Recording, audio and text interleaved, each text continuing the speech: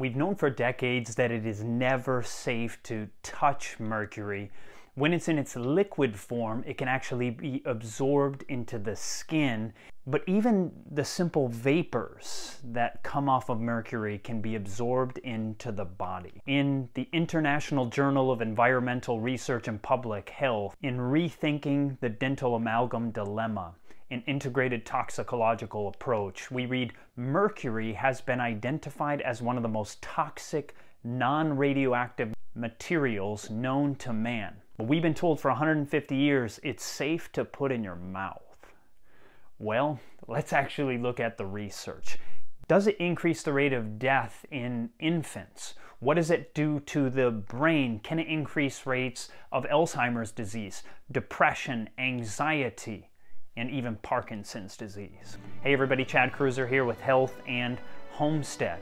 Now you've probably heard about the Mad Hatter.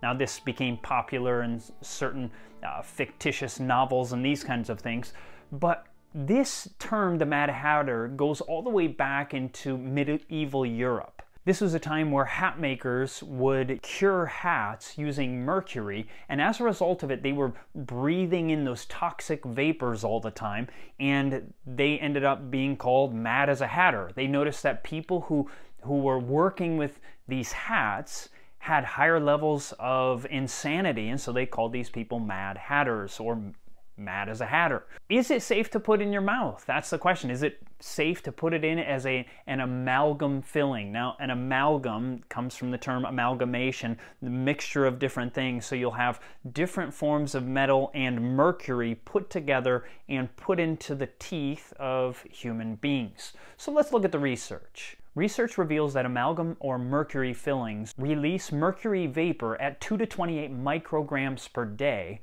and it was then discovered that approximately 80% of this mercury is absorbed into the body. But maybe it's okay, right? Well, let's find out. You may have heard that dentists have some of the highest rates of suicide of any profession. It's 68% higher than your average person. I'm going to share with you an incredible story at the end of this of a dentist friend of mine who was tested and found to be mercury toxic. I'm going to tell you about the mental health struggles that he went through and what he did to reverse it. But let's look at mental health and amalgam or mercury fillings. Research reported in the journal Psychological Reports found that women with amalgam fillings had more fatigue, insomnia, more intense anger, anxiety, depression, and more trouble-making decisions than those who did not have amalgam fillings. What they found is that people who did not have amalgam fillings were simply happier people. They were less stressed, they were less anxious. And this is interesting. Now, this is just an association, but it's a very interesting association going with the fact that we know that mercury is a neurotoxin. Is it coming from this? We're going to look at more research. Some of the symptoms of mercury poisoning, especially some of the later symptoms, are things like feeling irritable. Maybe you're just very impatient. It could be that you're shy or antisocial. You don't like to be around people. You might struggle with anxiety. Many of the people end up struggling with insomnia. One of the things that may be seen are tremors, shaking hands and these kind of things that could be either in the face or in the hands. Some people will find they struggle with concentration. Other people will find that they struggle with their memory. Here's research out of PLOS ONE in 2018, perinatal death and exposure to dental amalgam fillings during pregnancy. Notice what we read. It says the absolute risk of perinatal death ranged from 0.2 in women with no amalgam-filled teeth to 0.67 in women with 13 or more teeth filled with amalgam fillings. In this situation, you see that it could triple the chances of death. Then when they look at all the confounding factors, they say that it's nearly double the risk of having perinatal death. So that would probably include just before the birth, that the baby dies in the womb, or just after death at some point that the baby dies. And so we can see that nearly nearly double the risk of death. And so now even the FDA, because I know there's some people might be watching and you think, oh, this is quackery. We're only looking at research in the journals, in the peer-reviewed journals that are out there. And so we're finding nearly a double the risk of perinatal death in mothers that had mercury fillings. But let's look at research on amalgam fillings and Alzheimer's. Compared with people without amalgam fillings, those with amalgam fillings had higher rates of Alzheimer's, and it's even more highly correlated in women. Research reveals a higher likelihood of having Alzheimer's if you have amalgam fillings or mercury in your mouth. Amalgam fillings and Parkinson's disease. A study of 20,000 people revealed a 57% increased risk of Parkinson's disease in those who had amalgam or mercury fillings. So we're seeing correlations with mercury in the mouth. And once again, we've known for decades that it's a toxin, it's a neurotoxin, it's one of the most dangerous toxins out there, and yet we've been told it's just fine in your mouth. Now this just doesn't really, it doesn't make any sense, right? But I want to share with you a story about a friend of mine who is a dentist, and what happened is one day he woke up with these oppressive, guilty feelings. And it was just oppressive, continual guilt. And so what he would do is he would try to make things right. He would apologize. And then after he would do that, immediately another memory of some past offense would come to his mind. And he was just struggling with this, going over and over these things in his mind. And finally he went to a doctor. And so anytime people struggle with these things, what do? They just throw you on a depression medication. And so that's what they did. And it didn't help. And so then he was sent to a psychiatrist. The psychiatrist said, no problem, we'll take care of this. We just got to figure out the right dosage. And once we find the right dosage, you'll be good to go.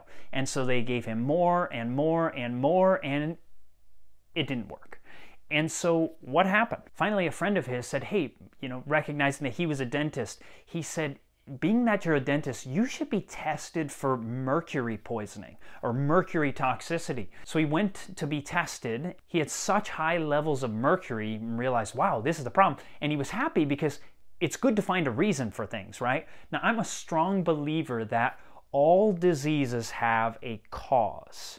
Disease does not come without a cause. If you have a disease and you can discover the cause, it might be able to be reversed. Now, we know there's certain diseases that it's just too late. I mean, genetic problems, it could be too late. But in these kind of situations, it's good to know, wow, something's wrong. And so he ended up going on a chelation regimen with something called DMSA that he went on with this particular doctor who had tested him. And as he began to go on this chelation therapy. Chelation has to do with taking some kind of substance that in the body kind of grabs onto some kind of element and it pulls it out of the body. And so as he was doing this, what happened is his symptoms got worse. And so he tells his doctor, and his doctor said, good, that means it's working. And so it actually got worse for a while. And then 6 months into taking it, his anxiety, this OCD, these obsessive compulsive emotions and repetitive thoughts changed and they went away.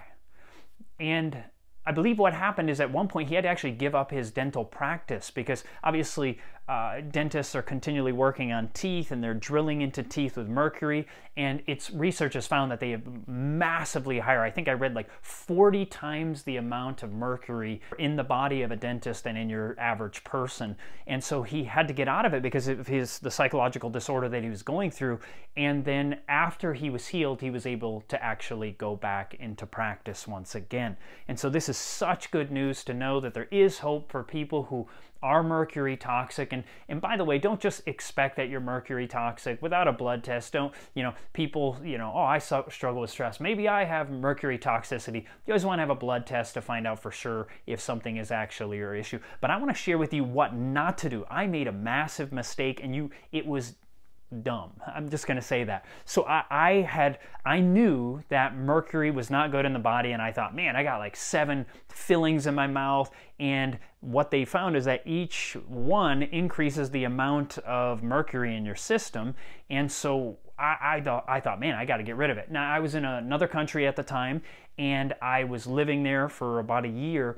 And I found a dentist and I said, hey, would you take out my Mercury fillings, my amalgam fillings? And he said, sure. And I went over there, and I wasn't making a lot of money at the time. And he said, so do you want it to be numb?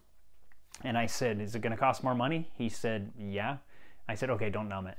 And so he was drilling and drilling. And as he's drilling, it's painful when it's not numbed. And he was not doing it. If you're going to have this done, go to a specialist who specializes in having this taken out, because it can actually be more dangerous getting it out maybe than leaving it in, because all the vapor that you're breathing in could actually be very dangerous. So if you go to a specialist in it, they're going to have some kind of a machine that's going to suck the vapors away from you. I didn't do that. It was terrible. And he wasn't even having me spit. So it's going all over my mouth. And I'm like, hey man, can I spit? And he's like, okay.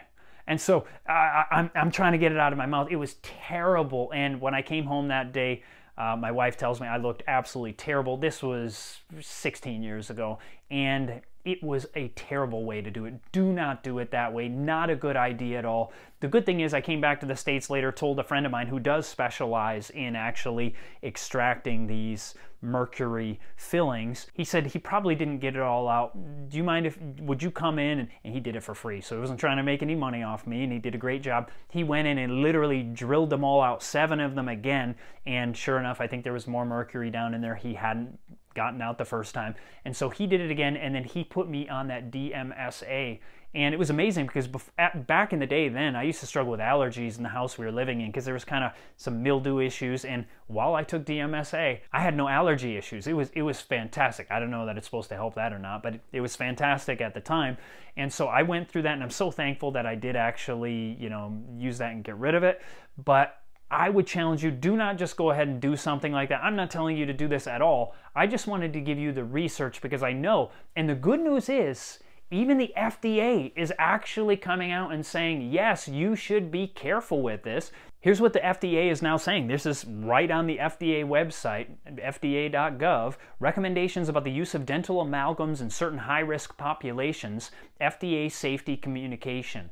Notice what it says. The U.S. Food and Drug Administration, the FDA, is providing recommendations about the use of dental amalgams in certain groups of people who may be at greater risk to the potential adverse health effects of mercury exposure, to include pregnant women and their developing fetuses, women who are planning to become pregnant, nursing women and their newborns and infants, children, especially those younger than 6 years of age, people with pre-existing neurological diseases. How do you know if you have that? I mean, you might not have had a pre-existing one, but it might exacerbate something in the future. People with impaired kidney function, and people with known heightened sensitivity or allergy to mercury and or other compounds of dental amalgam. So the good news is even the FDA has come out and given us the truth on this matter, that we ought to be seriously careful if we're thinking about getting a filling on what to put in our mouth. Now, if you like this video, hit the subscribe button, hit the bell notifications, hit the like button, share it with a friend, check out all the rest of our videos. God bless and have a fantastic day.